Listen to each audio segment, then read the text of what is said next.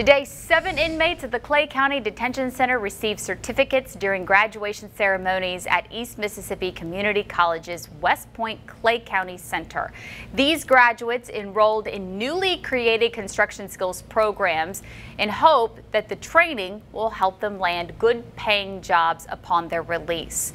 Before enrolling in the class, the inmates had to take the Work Keys exam to assess proficiency in areas like math and reading. The West Point Detention Center partnered with us to create this construction skills training to provide an opportunity for currently incarcerated individuals to receive training so that when they're released, they have a skill set so they can go right to work.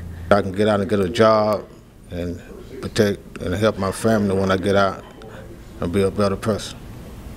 Classes were paid for by the Mississippi Workforce Enhancement Training Fund.